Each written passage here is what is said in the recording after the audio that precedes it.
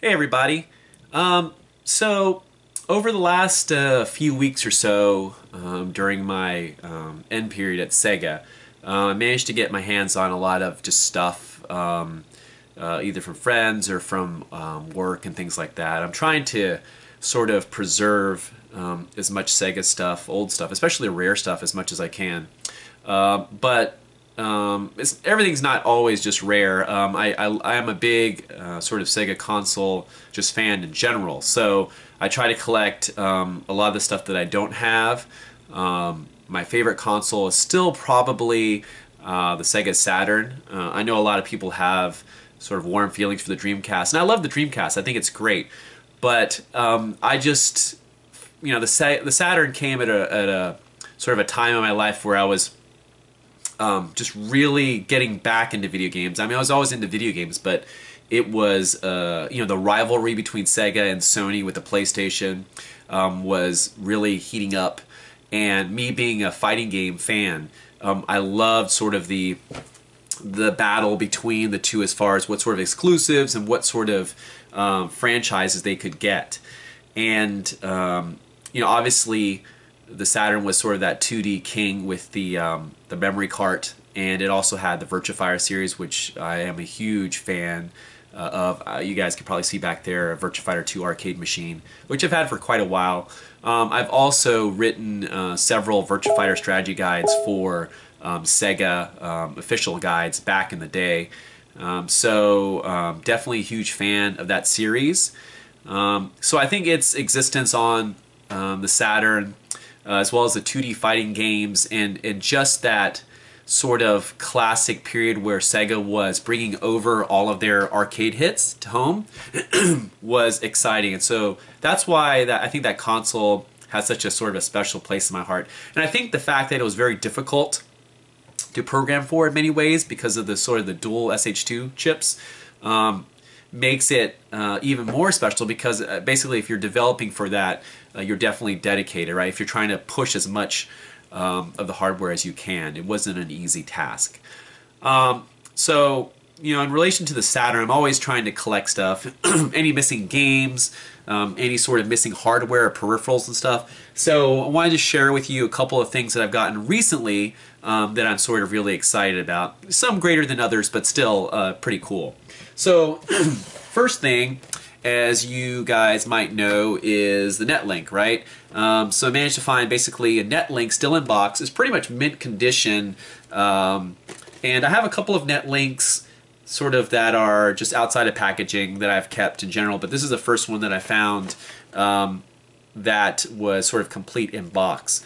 I also have over there somewhere, there was a Netlink game pack that had Virtual On and I think Sega Rally in it, which I found too, which had all the instructions and stuff in it too. So that's awesome. But this is a great find. Just obviously I'll never use it, but it's kind of a cool kind of pivotal time as far as taking consoles online, right? So let's see, other peripherals.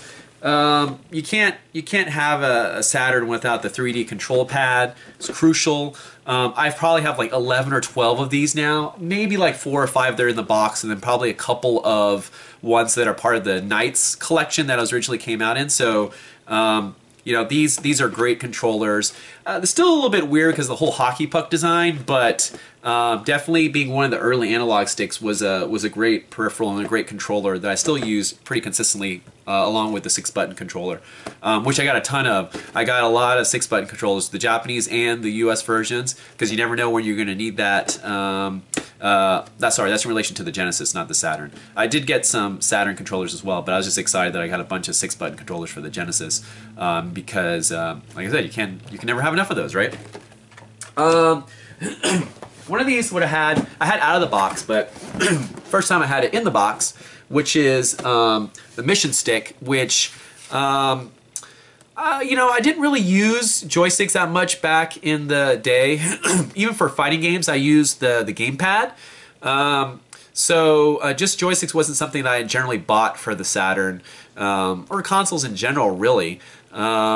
I did buy one for the Super Nintendo when I was in my whole Street Fighter phase back then, but now that I have a couple of these, I can link them together. You can put the joystick on the other side as well. Becomes sort of a twin stick thing if you're going to play Virtual On. But I have, I'll show you guys later, but I have the Virtual On stick as well from Japan, so I would rely on that versus this for Virtual On when I do play it. But it's cool to have something like this still in the collection that's still in box. It's weird because, you know, if you look at this, it's very strangely packaged because this whole side area is completely empty. So it's kind of a weird design and kind of a waste of packaging. So I don't know, whoever designed the packaging for this was either just starting out or didn't have any good ideas about how to effectively package that. But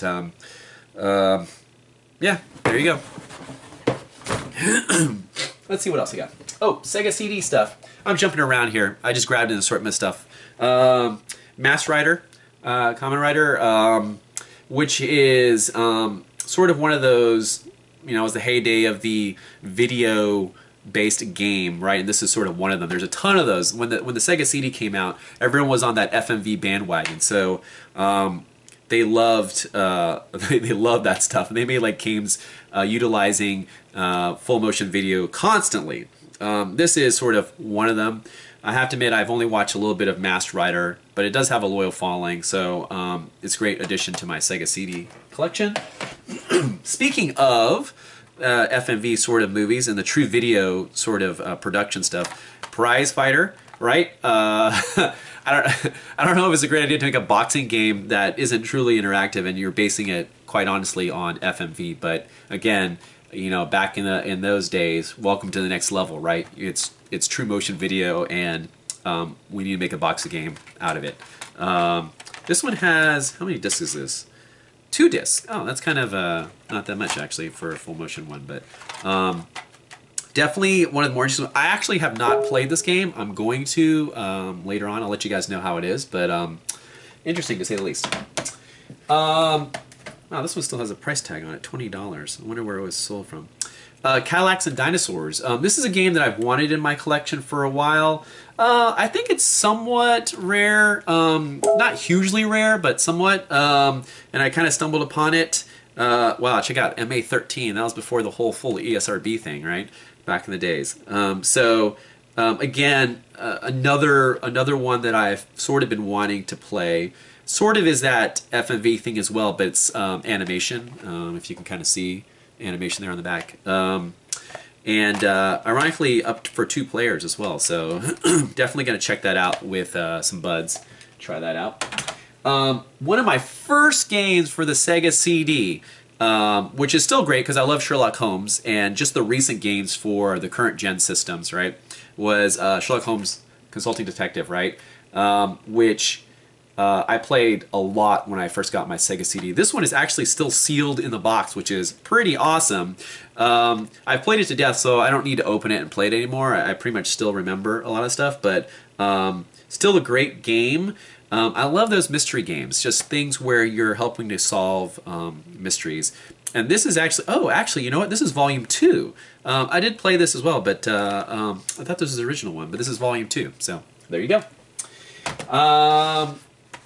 This one was one of the earlier games too. I did not own this or play this. It is Cobra Command, which is sort of your kind of flying into the screen chopper game.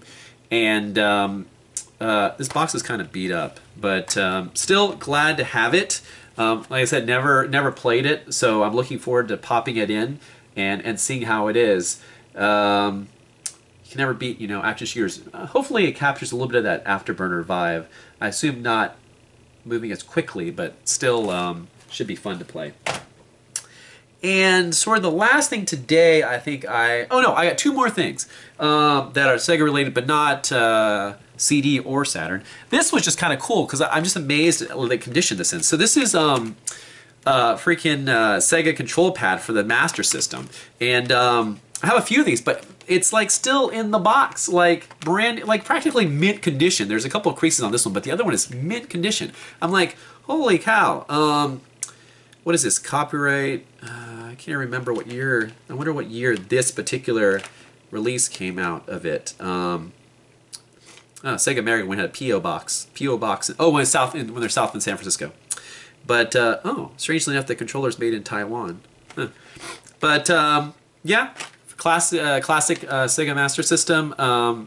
Great find.